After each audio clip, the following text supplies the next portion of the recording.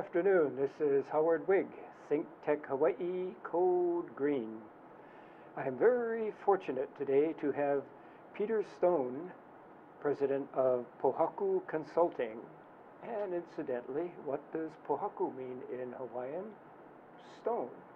Get it? Peter Stone. And indeed, his profession is to make new residences, new single-family homes, as solid as stone insofar as their operating equipment goes.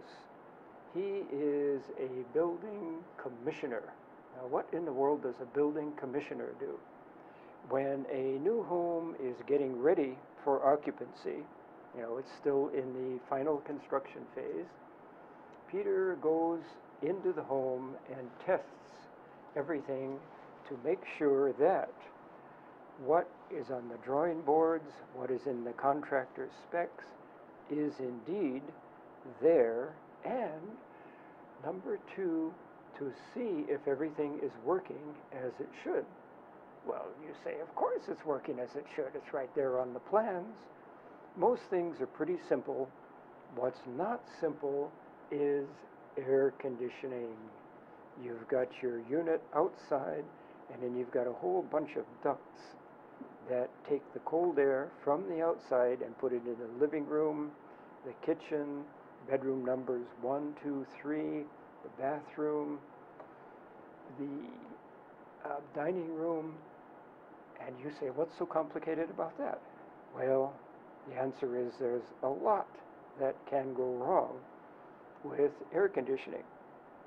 And indeed, we found in the bad old days, I assume it's improved since then, that as much as 20% of a home's energy use was going up, not in smoke, but in cold air, because the air conditioning system was not installed as designed. Specifically, when you have ducts getting the cold air from here, there, and everywhere, sometimes you find this hard to believe, but the contractor is encouraging his men to work very fast, and maybe those ducts are not sealed as they should be, and maybe you're directing cold air in leaks to areas where there shouldn't be cold air, and the home occupant is paying for it. That's the very, very simple version of what a home commissioner does. As we'll discuss in detail, there's a whole lot more that should be done, and that Peter does.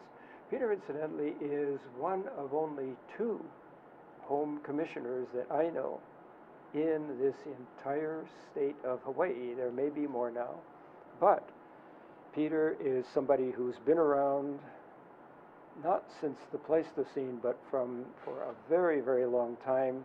I assume that he has commissioned hundreds and hundreds of homes by now.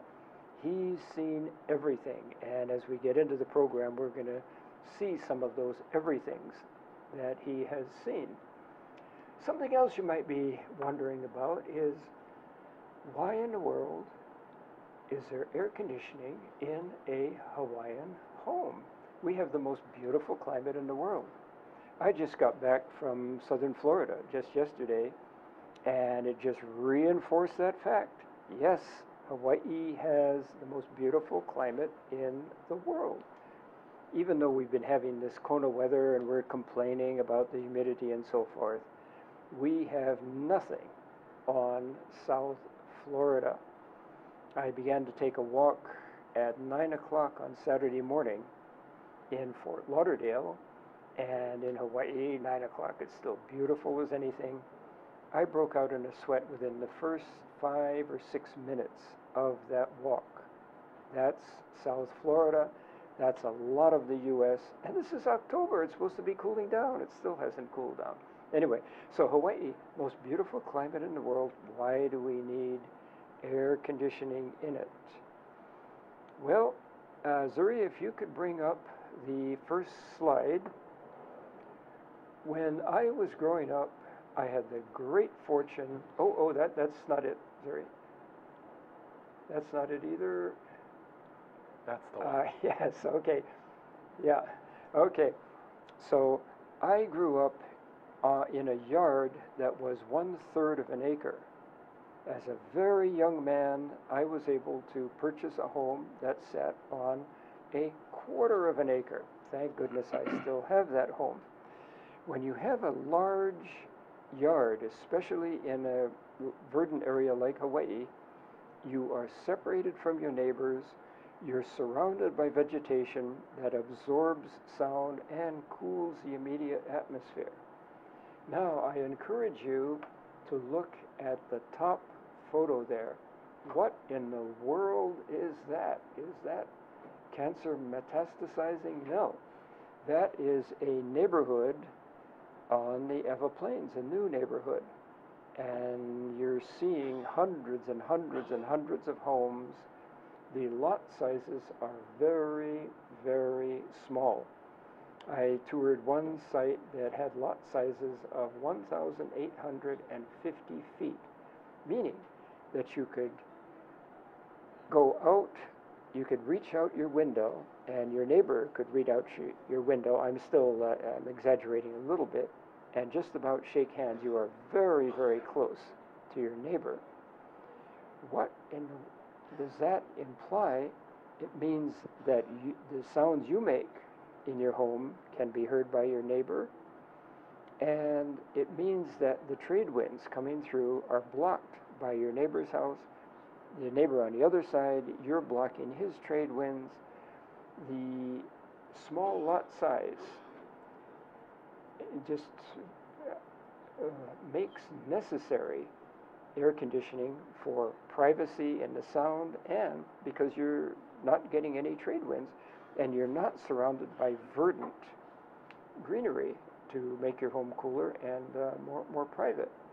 Therefore, this is the reality that we have today. So people like myself would like to design homes. You see the graphic down on the lower left there. This is a home that is what's called passively designed. We ask ourselves, what do we want to do with a Hawaiian home? We want to bring the trade winds in, and we want to block the sun out. And that design, you can't see the details, but it is designed exactly to do that. When you're stuck on a very, very small lot, you can do that, but again, you're going to have noise, sounds, and you're going to have lack of privacy, lack of cooling. So that is not possible out on the Ewa Plains there. So the Ewa Plains instead are designed like the illustration on the lower right, and you'll say, well, that looks like a mainland home. Exactly. This is what the builders, given those constrictions, need to build to. Therefore, we need to design in that way, and air conditioning is, and I would say if not an absolute must, certainly very close to an absolute must. Speaking of which, let me go back, and I just introduced Peter as president of Pohaku Consulting. Peter, could you start off by saying how you got into this business and give us a brief bio sketch of what you've done in this business and how your business has evolved? Sure.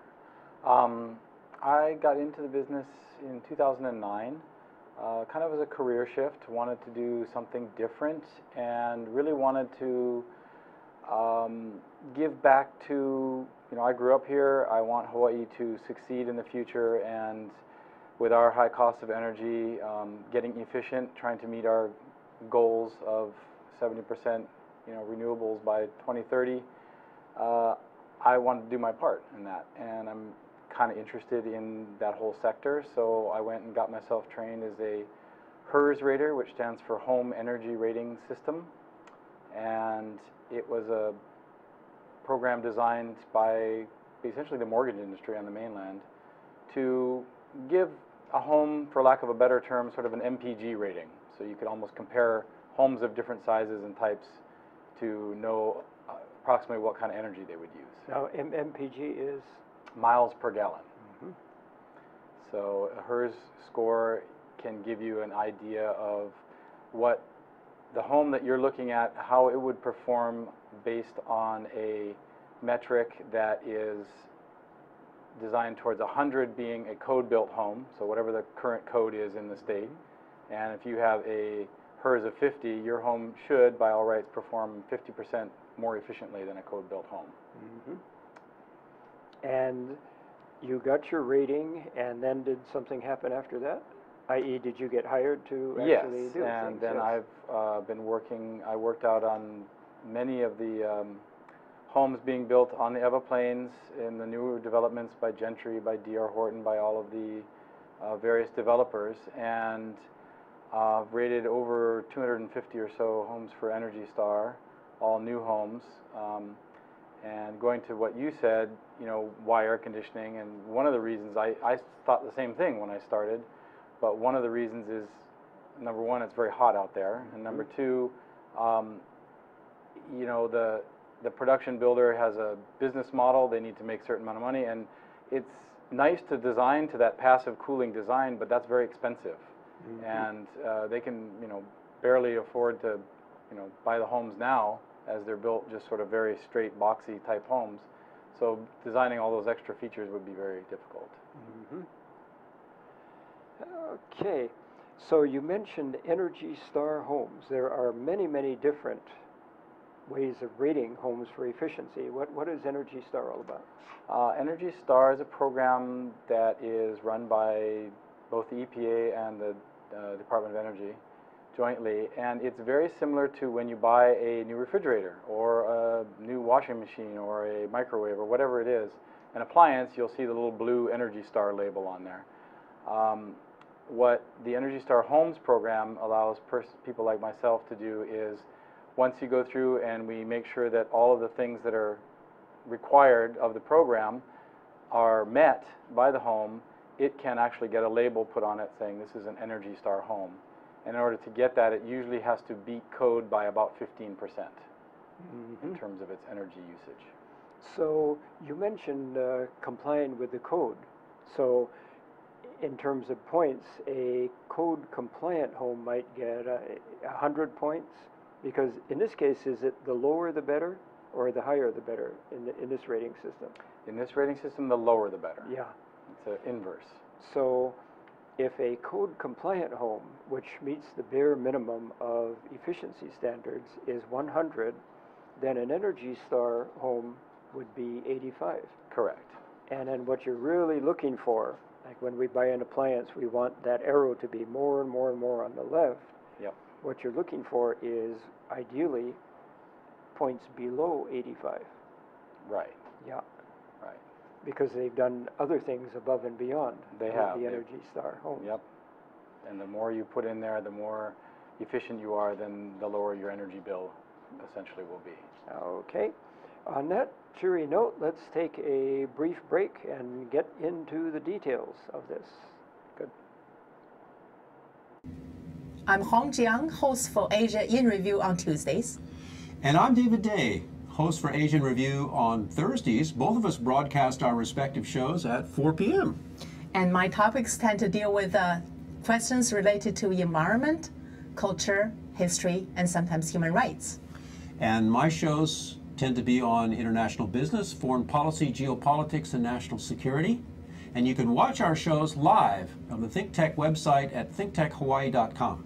And you can also watch us on YouTube or Olalo. So come join us on Thursdays at 4 p.m. I'm David Day. And on Tuesdays at 4 p.m., I'm Hong Jiang. Aloha. Aloha. Greetings again. This is Howard Wiig, ThinkTech Hawaii, Code Green. I have as my guest today Peter Stone, president of Pohaku Consulting. And for those of you who missed it at first, Pohaku is stone in Hawaiian. Get it? Peter Stone, Pohaku. And what he is striving to do is make new homes, especially on the Eva Plains, but I assume elsewhere, as solid as stone from an energy rating standpoint. And one thing you mentioned, Peter, is that the rating system was instituted by the mortgage industry. Mm-hmm. And I assume that that's because when you and I are looking at a new home, refinancing, whatever, there's the appraisers come by and they have a whole checklist. Check, check, check, check, check. You know, there's new refrigerator, the rug is okay, the roof is okay, so forth, so forth. I assume that the mortgage industry wants included a checklist on energy efficiency features of the home, because the more efficient a home is, the lower the utility bill. The lower the utility bill, the greater the ability of the homeowner to pay his mortgage. Is that a good summary? Or That's is an there excellent much more? summary. Yes, Yeah. that's what they designed it for.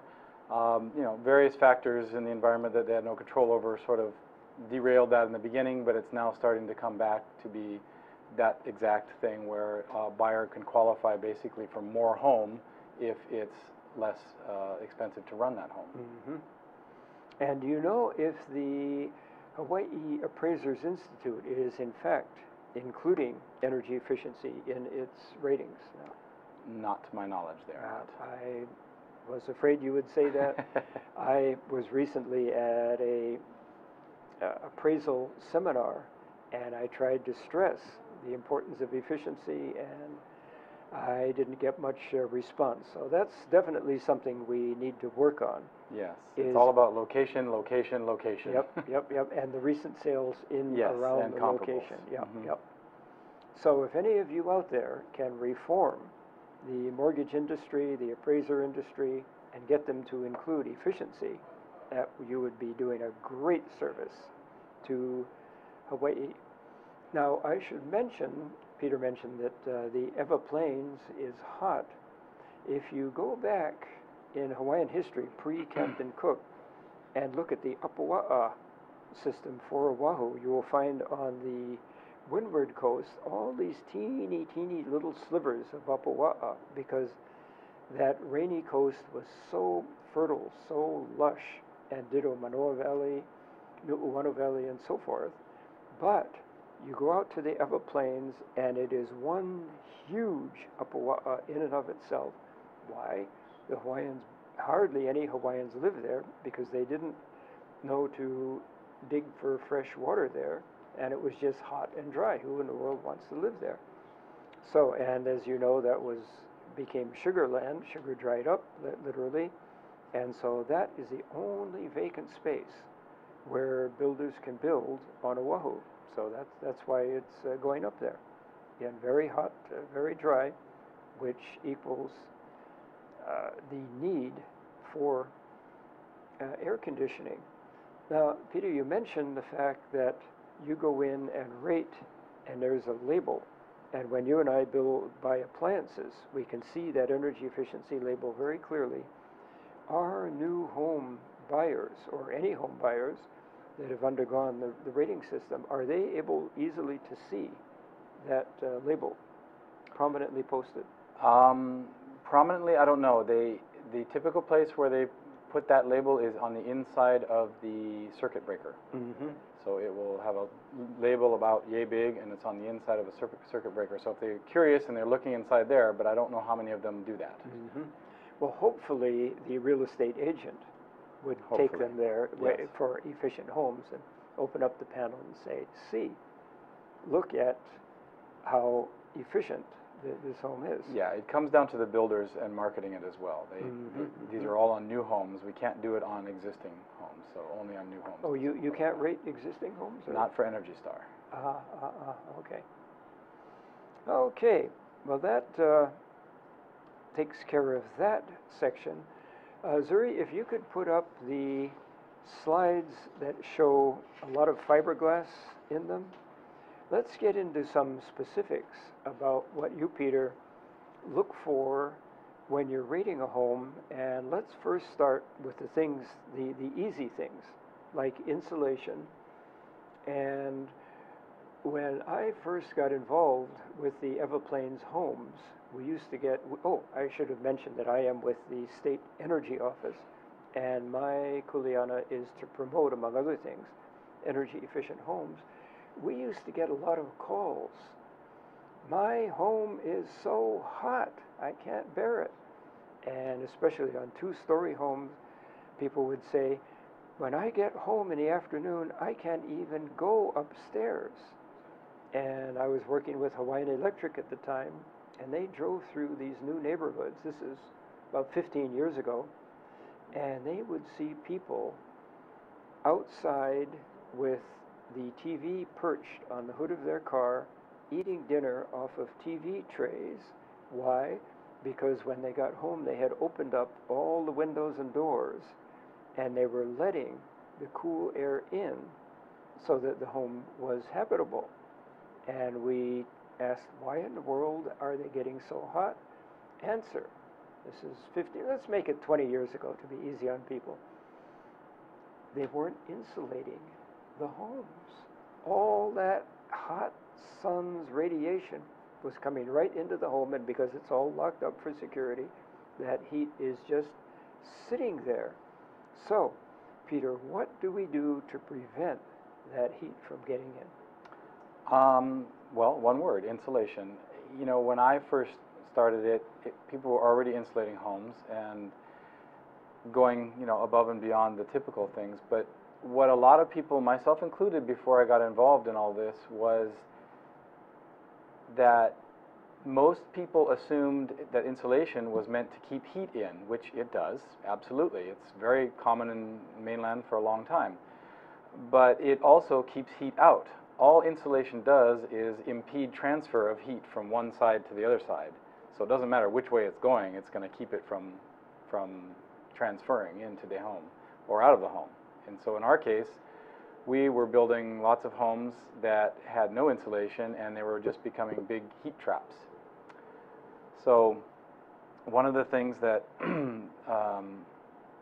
the first projects that I got involved with, there was already insulation going on, and now there were some new theories coming out where, since they had air conditioning in them, that they might want to look at insulating the attic as well, so on the inside of the attic space. So if you look at that slide, Zuri, could you bring the photos up again?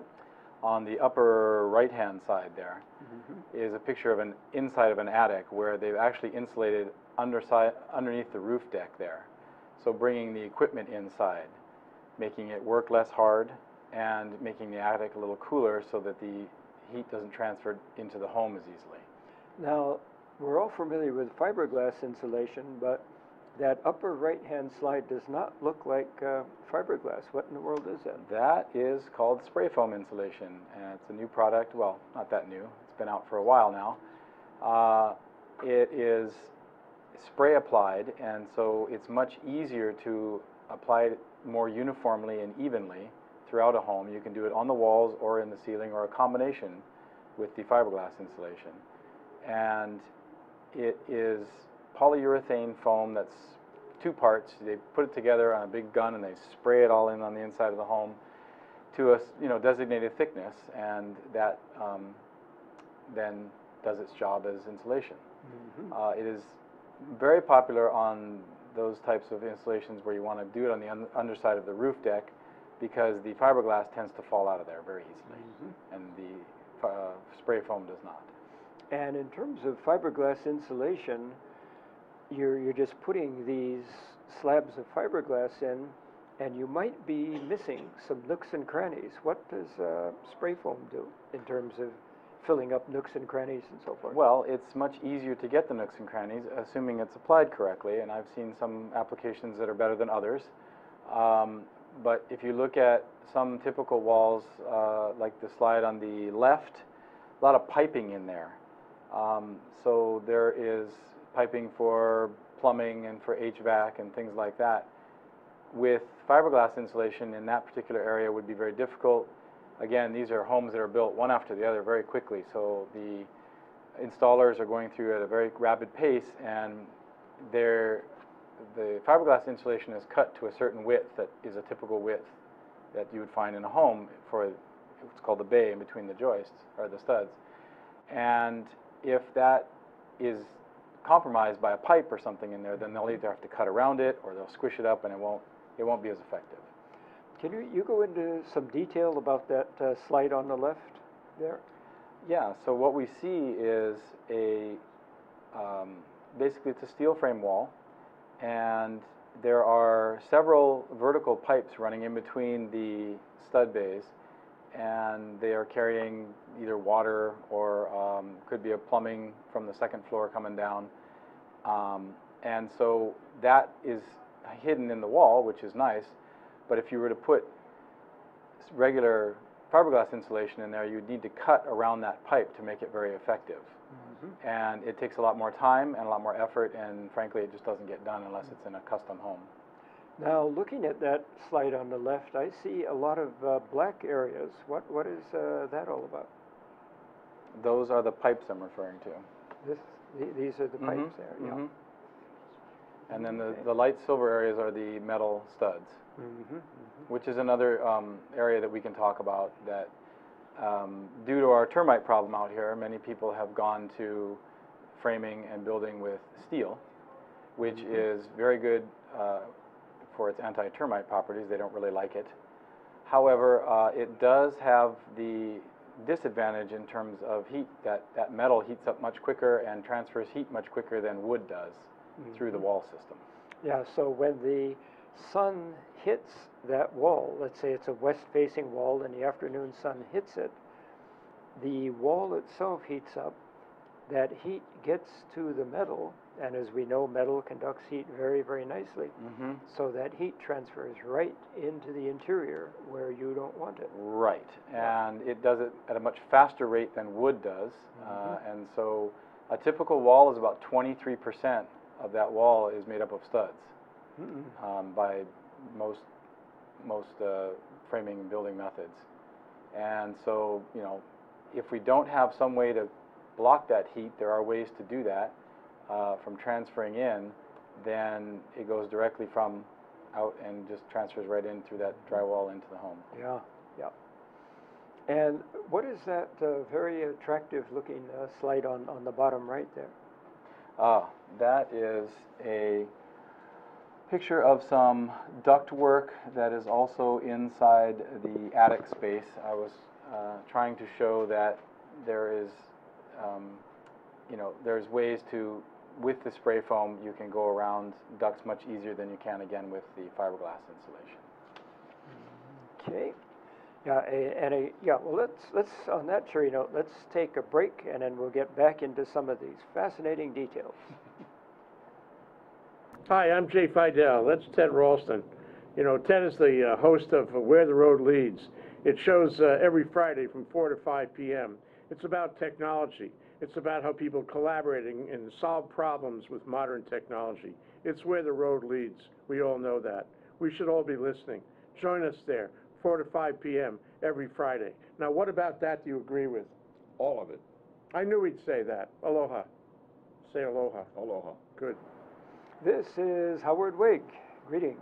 ThinkTech Hawaii Code Green. I have as my guest this afternoon Peter Stone, president of Pohaku Consulting, and he is a home commissioner, and we're talking about the fascinating details of home commissioning, which actually are fascinating because if a new home isn't built as it should be built, you could be losing as much, in my experience, as 20% of your utility bill, or the energy in the utility bill, going out where it shouldn't go. It's totally useless to you, but you have to pay for it anyway. It's Peter's job to make sure you're getting your money's worth when you pay your utility bill. Now, Peter, we were talking about spray foam. You illustrated some of the problems with the fiberglass foam. Have you run into problems with spray foam also? Yes,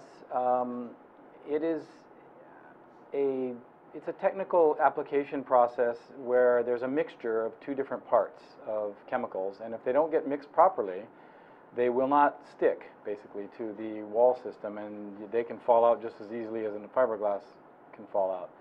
So it is important to have, the right person installing it that knows what they're doing, as well as an inspection to make sure that it is put in properly. You can also miss spots. Guys are moving fast, they might miss a spot, or it might be a really thin, it's unevenly applied. So there are some problems, there can be some problems, but overall it performs much better.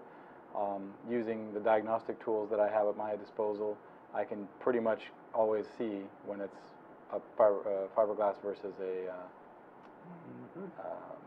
spray foam.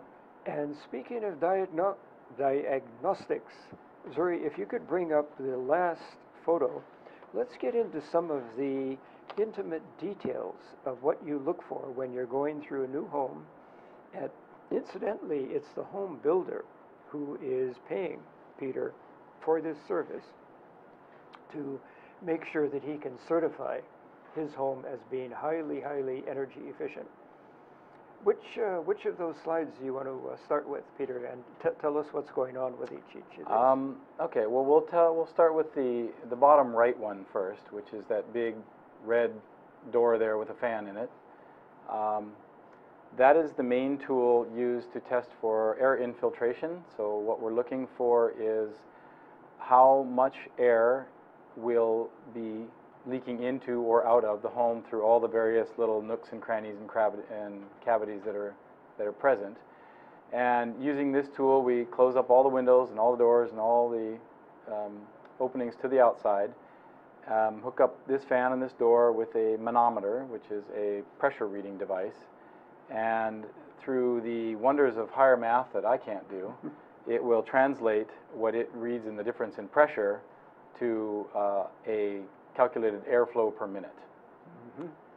And the more warm air that's flowing into the house, the less effective your air conditioner is, and the harder it has to work just to make up for that warm air flowing in. That's exactly right. Yeah, yeah. So what happens if you don't get the proper pressure reading? Then what do you do? Well, then we can grab some other tools. One of the easiest ways to go about it is to leave that fan running at a nice high speed, so we're inducing an artificially high pressure, which will then enable us to walk around the home, and you can use your hand, which is actually a very good device, to try to sense where the air is coming from. Where do you feel it arriving? You can go room by room. You can also use what's called a smoke stick, which is a small little theatrical device that you can produce little puffs of smoke, and it'll help immediately direct where the air is going. You can see that visually. The other very handy tool that will work in certain circumstances, and I have to qualify it, but is in the upper right or upper left-hand corner there, the very popular and very fun, always fun to look at, infrared imaging device. You can see in that particular one there is a spray foam that has kind of missed a little triangular section there, and that's reading a bit warmer than everybody else. So the triangular section is that purplish color? It's the whitish color in the middle. Oh, right in the middle there. Yes. Yeah.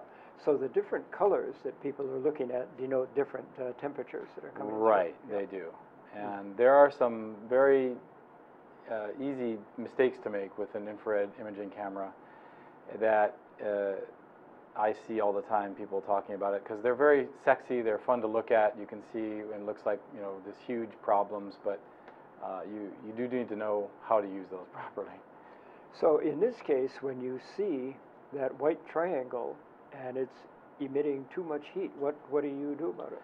So what I usually do when I'm out doing the first inspection that I do is usually right at before drywall goes up, so we can get in there and see things that are insulated. There's usually somebody on the site, if it's a big production builder, who can come over with even just a small can of spray foam or their big machine if it's a big spot, and just simply fill it in. Simple as that. So we get there, and I have found places, particularly where duct work will go inside the envelope to the outside of the envelope, lots of problems there trying to seal that up. And what do you do when you detect a similar problem with fiberglass? Same thing. I will ask the fiberglass installer to come and make it right, add more fiberglass to that spot. The fiberglass is not a very good air barrier, whereas spray foam is a much better air barrier. So with fiberglass, you're going to see a lot of air moving in at that point. And that's something that I've often been battling with the various builders and the way they build the homes is if they just put simple house wrap on top of steel studs or wood studs, and then they'll put what's called lap siding, which has all that nice gap on the other side of it. Very easy for air to get into that wall system. And that's not the typical way that they're built on the mainland, but that's the way they're doing it out here. The other tool that I use most often would be on the lower left corner there. It's not a very good photo, but there's a smaller fan system with a tube running up to it, and I can basically test the air conditioning system, so the duct system, looking for leaks. And what I will do is, using the same pressure testing device that I use on the big door, set it differently, and you can check for how much air is leaking, and if it's too much, the other handy thing to use is a theatrical fog machine, which is a non-toxic, makes some smoke. You blow it into there, and then wherever that smoke starts pouring out, you pretty much know where your holes are. And as I have understood it from lectures, the greatest leaks occur at junctions where you have to do a 90-degree turn, something like that? Yes, if they're using duct box work, so they're making it straight and then turning this way. Most of the homes that I'm dealing with out here are all using what's called flex duct, flexible duct work, which doesn't have a lot of junctions there. So unless there's been a hole poked in it, is really not much to see there. Where I usually find the problems in those systems is actually in the air handler unit itself. And what problems are with they're the just air not handlers? very sealed very tightly from the factory, and it's not often the AirC contractor has much they can do about it. Sometimes they can go in and put little aftermarket taping, which I've done recently on a job. And as far as the flex duct goes, it's this great round tube, and you just guide it wherever you want to. I have seen examples of trying to do like 180-degree turns or even more than that with the flex duct. What's wrong with that?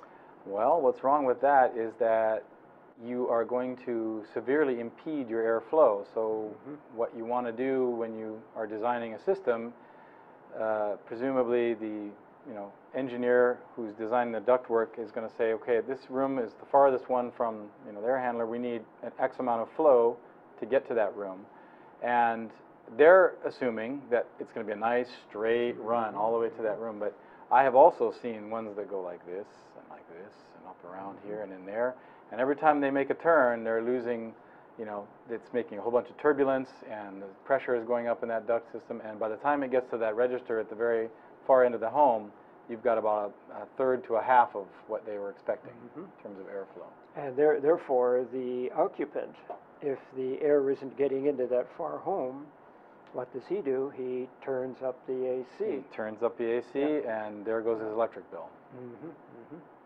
So this is an integral part of the type of work that you do. Absolutely. When you see these great big turns, can you go to the contractor and say, hey, this is not the way you should do it, just straighten it out? Or I certainly can suggest that. I make my reports, and I usually photo document everything.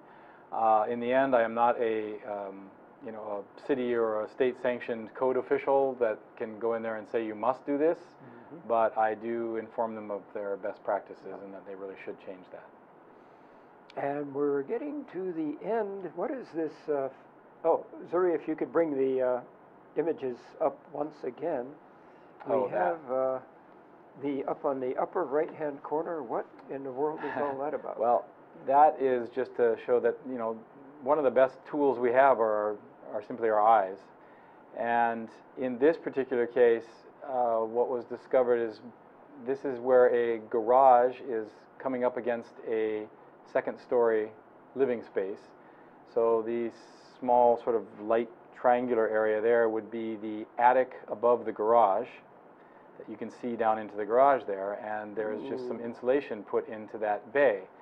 What we are trained as home inspectors and energy raters is that insulation alone, particularly fiberglass, is not an air barrier, and so the hot and humid air that will be behind that will just simply come right on into the wall system and then flow around there at ease. And my biggest concern there is the hot and humid air could potentially meet a very, let's say that room was super cooled for some reason. They had the AC up very high, it was very effective. The stud, that steel stud, could be behind there getting very cool, and now you have a cool surface and warm hot air, and what happens there? Water, dew point. Just like when you take your soda can out of the refrigerator and put it on the, particularly in these days. And what happens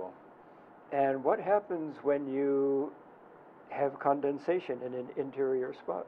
So if you've got condensation in an interior spot, you've got water, and water is going to breed what? Mold, mildew. And now we have a health and safety concern as well as just an energy concern.